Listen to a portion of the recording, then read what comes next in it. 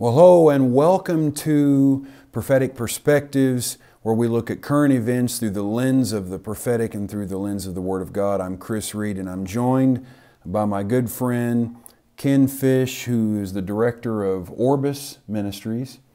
And so we're glad that you're on the set and here at Morning Star with us, Ken. Thanks for being here. Yeah, thanks. It's great to be back. You know, we're continuing this conversation that we had last time about this dynamic of the power behind the throne, and we referenced the book of Ezekiel. I believe it was chapter 28, about the prince of Tyre being this earthly, proud, arrogant, taking riches, thinking as if he's a god. Then the Lord brings judgment upon his arrogance through another nation, and then ultimately it then moves down to say the king of Tyre. And it's clearly not referencing just an earthly king. This is the cherub that was in Eden who was covered in stones. It's the evil one himself. That's correct. That's the king, so to speak, who is the power behind the throne of the prince, okay, of Tyre. And sometimes, by the way, that involved the producing of wealth. And, you know, sometimes the devil himself can also help people subjugate the powers of the earth, the principles of the earth, to advance evil kingdoms. We've seen that over and over throughout history. Well, it's one of the temptations he threw at Jesus. Exactly. Right? It depends on whether you're reading Matthew or Luke, whether it was temptation 2 or 3, but wherever it was, he threw this temptation at Jesus. He said all these things, and he showed him all the kingdoms of the earth and all their power and glory and wealth. And he said, all these things will I give you if you will bow down and worship me. And Jesus said, begone, Satan. The scripture says, worship the Lord your God, and him only shall you serve. But obviously, the scripture calls it a temptation. We know Jesus was without sin. He never succumbed to temptation.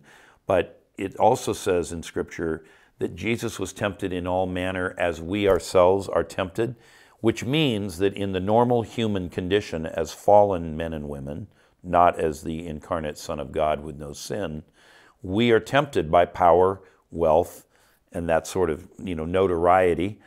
We want that. And so Satan throws that at Jesus. He endured without sin, but we unfortunately succumb to it.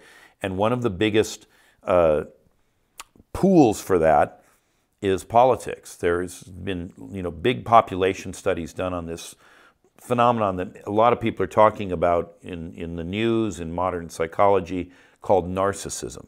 Yeah. And narcissism occurs typically in about 1 in 50 people in the wider normal population of the earth, about 2%, 1 in 50. But when you move up to leaders of big corporations, big business, and to politicians, it's 1 in 3. Yeah. 1 in 3. Well, narcissism is almost the consummate expression of that will to power, the desire to dominate, ruthlessness. It goes on and on. But anyway, where is that coming from? Well, again, many of these people may well be subjected to these kinds of king-level spirits, and some of them have actually made their deal. I mean, I remember when the Rolling Stones, who I believe was the first rock band to make more than $1 billion. And the Stones later said they made a deal. They made a pact with Satan that if he would make them rich and famous, they would promote him. And that's exactly what they did. Yeah. Well, you and I both knew a minister who was well known in the charismatic world. He was a prophet. He told a story about how back in the 50s, in the prime of his ministry, that he was holding some services in a church in Hollywood. And, he was looked to as a real true prophetic person, and he was developing this great following in Los Angeles. I believe it was in Los Angeles over by Hollywood. And one night he was having services in one of the well-known theaters there in Los Angeles, and he called this man, his name was Joseph Blackburn. That's what the man introduced himself as. Anyways, this friend of ours, this mutual friend, said that he noticed this man sitting out in the crowd all night, and there was just something very drawing and appealing about him. It was just like you couldn't help but notice him, right, or your eyes to be drawn to him. And he said it was almost like some kind of supernatural drawing force. And at the end of the meeting, he came up and he told this friend of ours, who is now deceased, but he said, he says, I would like to have a meeting with you. And so he went up and met with him, and he basically went into this whole conversation by saying, listen, I can make you into the most successful preacher that has ever existed. I have the power to do it. You already have a lot going for you. And basically, if you can acknowledge me, you know, as the source of it, if you can just acknowledge me. And he actually said, I'm the light of the world. He told this man that we both knew, you know, he said, I'm the light of the world. And this man said, our friend, he said, in this whole meeting, he's like, I knew that this was not normal. Right, and it was like I was under a strong influence of deception the whole time. And he said this whole story ended because our friend's mother was downstairs praying for him, and he makes this statement. He says to Joseph Blackburn, he says, okay, I hear you say you're the light of the world, you're acting as if you're the Savior, and he said, I would like for you to say these words, Jesus Christ is Lord, because no man can say Jesus is Lord but by the Holy Spirit. And he's like, well, why are you trying to get me to say that? What's the big deal? Yeah. You know, it was like he was dancing around it. Finally, this Joseph Blackburn, that was what the name he gave to our friend, while he was leaving and walking out, they went downstairs, and this minister friend that you and I both had, his mother told him, he said, you just met for 3 hours with the devil himself. And he said that when the man walked out off the main street there, the whole group of them saw him step onto the street and disappear into thin air.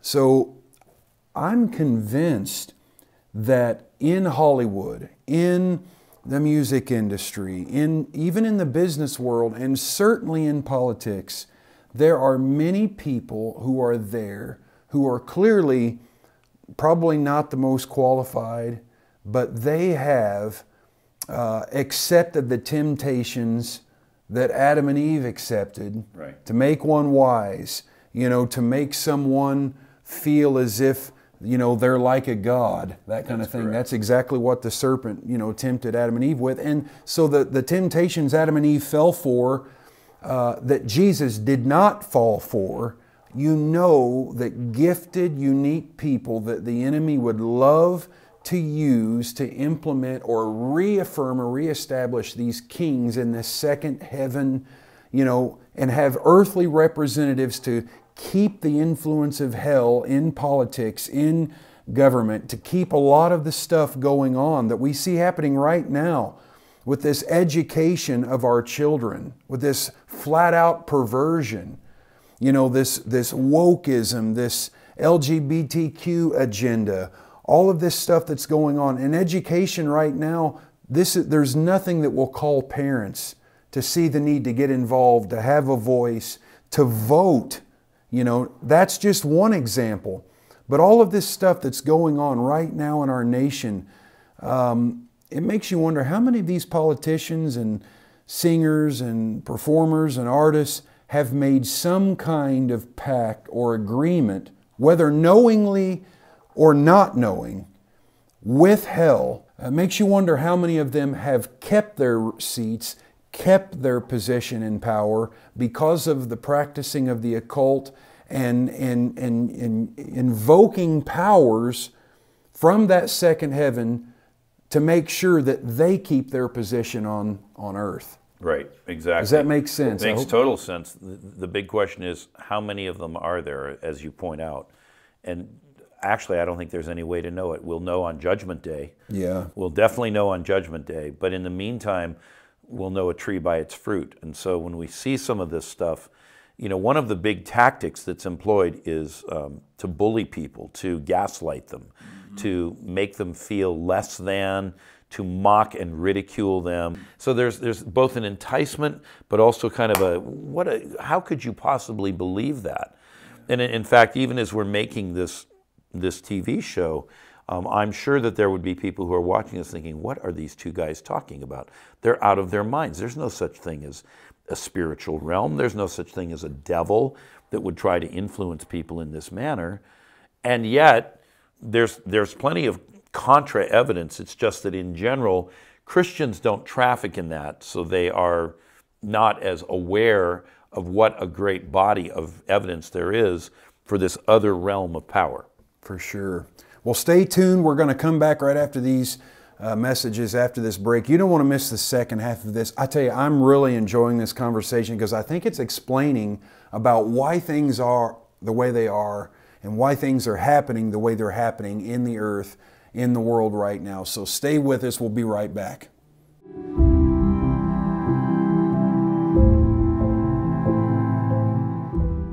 Hello, I'm Rick Joyner. I wanted to share with you my newest book that I just finished. It's called The Christian Duty to Resist Tyranny. And this is a book I did. It's to a large degree a commentary on what is called the doctrine of lesser magistrates, which during the Reformation gave authority or connected the Reformation to a biblical authority for resisting tyranny. Tyranny is coming at us from every direction right now, and we do have a sound biblical Christian duty to stand up to it. How we do that, why we do that is all crucial, and I address those crucial issues in this book. You don't want to miss what is in it.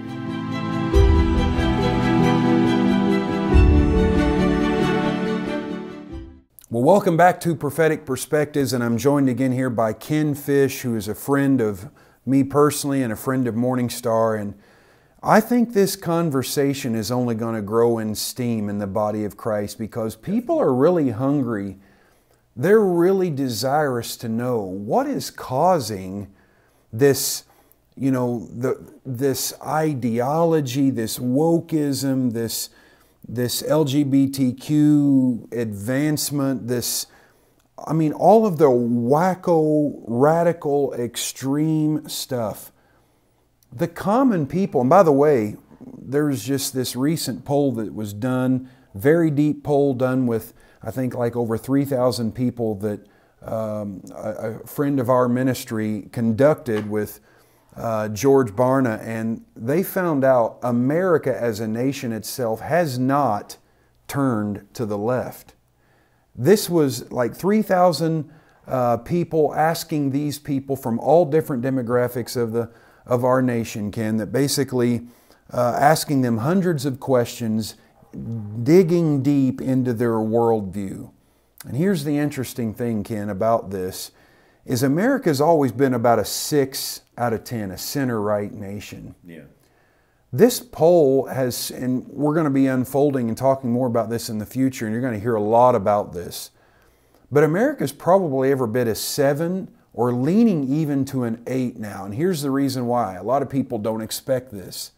Because the news, the media, Hollywood, Silicon Valley, these are controlled by people who want us to think a certain thing. That's correct. To accept certain things and make us think as if the vast majority of people already think this way.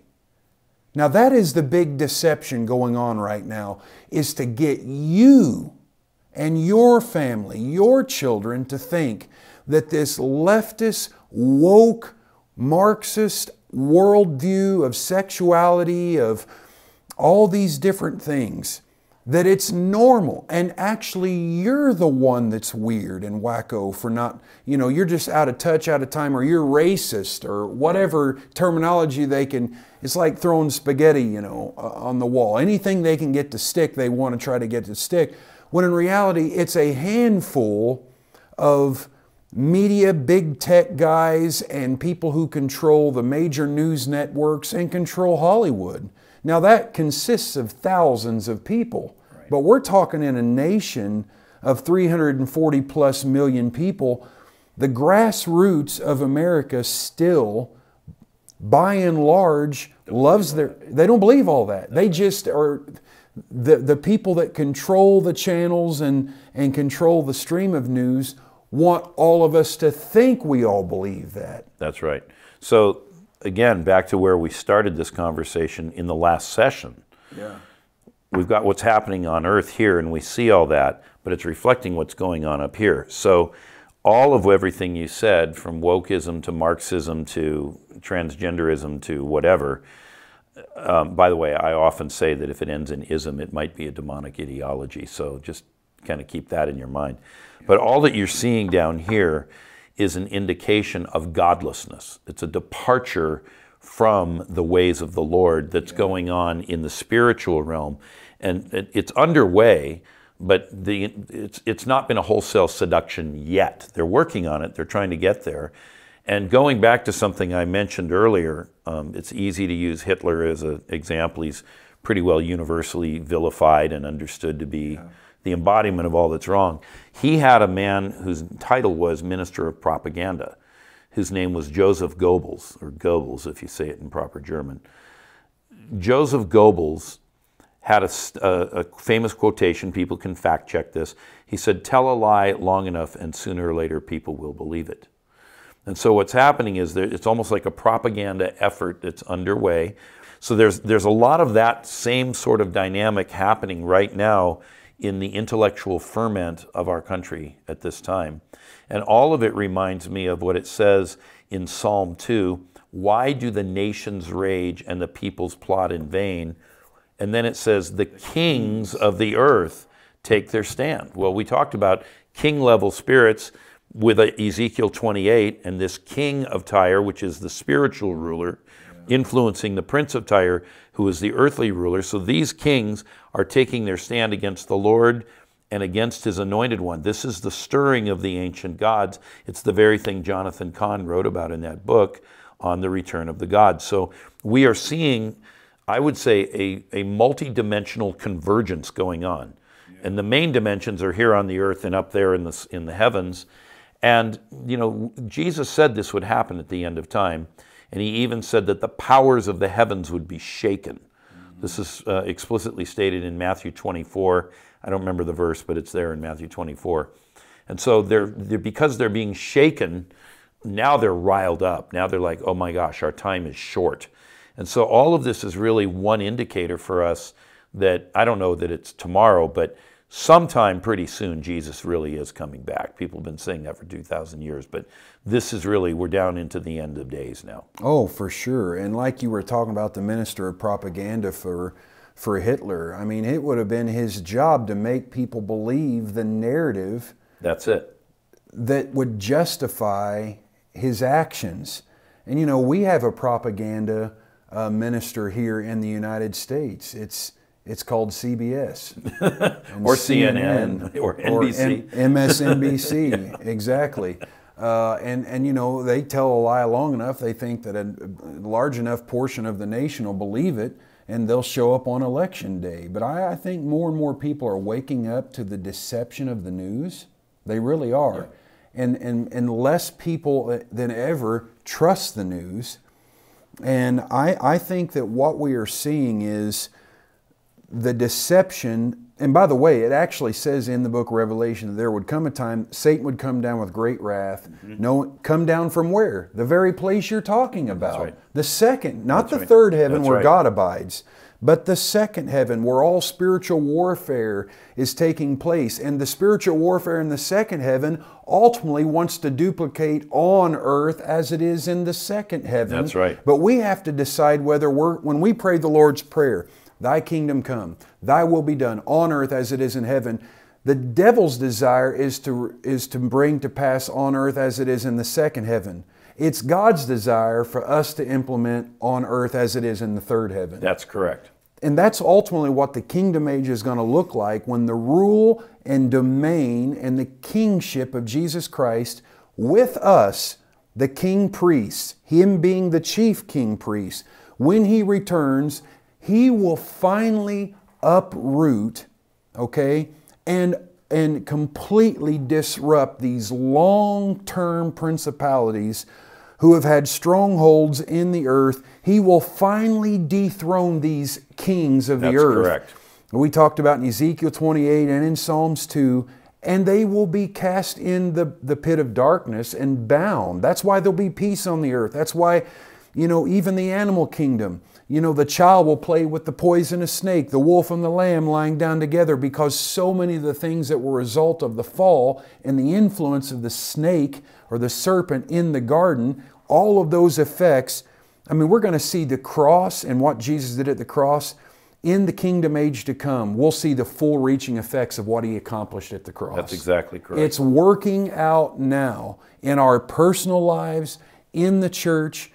And this brings up one last point, Ken, and that is this discussion, and I'm aware we've got just a couple of minutes left, but this discussion over dominion theology, that in contrast to that with an end-time eschatology, dominion theology, Ken, would basically say, and by the way, many of our founders believed a form of dominion theology. They thought when they established America that it was going to be like the new Jerusalem or the new Israel. But the modern dominion theology that is infiltrated in many of the Spirit-filled camps believe that we will ourselves, through the power of the Holy Spirit, dethrone all of these thousands of year-long principalities ingrained in cultures and in regions of the earth, that we'll finally do it by winning enough elections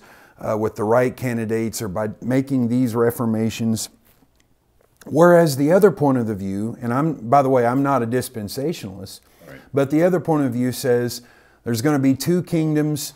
The sons of the righteous one, the sons of the wicked one are going to come into full maturity. The wheat and the tare will come into full maturity. At the time of the great harvest, it's going to get darker and darker. The wicked will do more wickedly, while the righteous do more righteously. And then when it looks like the world is lost, Jesus will return and set up His kingdom on the earth, and we will be victorious. Now, this dominion theology is really, this is how I explain it, because we get asked this question a lot. Here's what I tell people. We need to think, to preach, to evangelize as if dominionism is true, but ultimately know that it's not.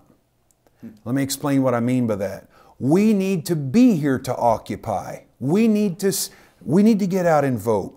We need to preach as if we're taking cities and a nation can be saved in a day. We need to think as if we can do that or we're put here, but ultimately know it will not be accomplished completely or fully until a second coming happens. And so, because if you don't see it this way, then the church many times, like it has in years gone by, just takes a defeatist mentality. But yet the other extreme basically says, that there's almost going to be like another Crusades, right, like in the hundreds of years ago. So once again, this is an example, Ken, where we have authority over principalities and powers. God has given us, not individually, but us. We can, by His direction, address principalities and powers. We certainly as individuals have power over demons. Absolutely. To cast and drive out demons. And every time a demon is cast out, and I'm so inspired by your ministry, and I've got to minister with you a number of times now, and I've seen you drive out demons, and what you're doing is you are 1 square inch of dirt at a time, taking the earth back for the kingdom of God. Trying to, yeah. We're driving the forces of darkness back until the second coming, until finally Jesus Himself says, "Well done, my good and faithful servants. You did all that you could do, but now I'm coming and I myself am going to set up my kingdom on the earth." That's right. What a day that's going to be. That's right. I'm looking forward to it. One other thing that I think has to be mentioned here, we aren't just doing the works of Jesus, healing, deliverance, Right. etc. But part of our calling as believers is to administer whatever metron we've been given, whether it's big or small. It kind of depends on where we're positioned, where God has given us gifting, where we've been made to fit in the earth. No matter where our metron is, no matter what that metron is, we must always act righteously. Always act righteously, even at cost to ourselves if it comes to that. You know, there were certain people who gave up their lives resisting Hitler during that period of time. And so, you know, there are times when we find ourselves in the workplace and maybe there's an unrighteous policy there in the company. Don't support that policy. Work to overturn it. Make it so that everybody gets equal treatment, whether it's in their wage or because of their skin color, they get equal treatment, whether they're white or black or brown or yellow or red or blue if they're a Smurf.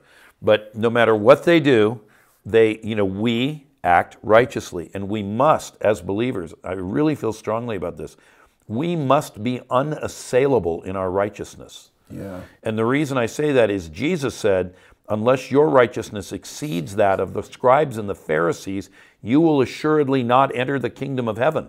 Yeah. So we can't bring the kingdom of heaven by being the bad news. We have to be the good news. Yeah. And what that means is we have to inspect our own lives, and we have to be on the lookout for, in our sphere of influence, where there are pockets still of unrighteousness, of the devil's economy, and we have to stop that in its tracks, speak up, be counted, make a difference. It is not enough, it is not okay to be passive in the face of evil when it's happening around you. Because those pockets of influence in our sphere that go unchallenged long enough will eventually become a stronghold. They will. Absolutely, they will. So, wow, what a conversation. We've just scratched the surface. I know. But Ken, I really appreciate you. Thank you for being on Prophetic Perspectives with us today. And I know you're going to be here in a few months for School of the Prophets.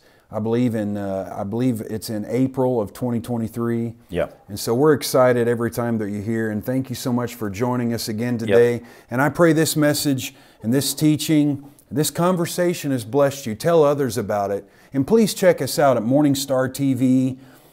You can find us there and find everything that Morning Star is producing. And these programs will encourage you and bless you. And tell others about Prophetic Perspectives. And until next time, I'm Chris Reed, coming from Morning Star Ministries with my special guest, Ken Fish, today. God bless you. We'll see you next time.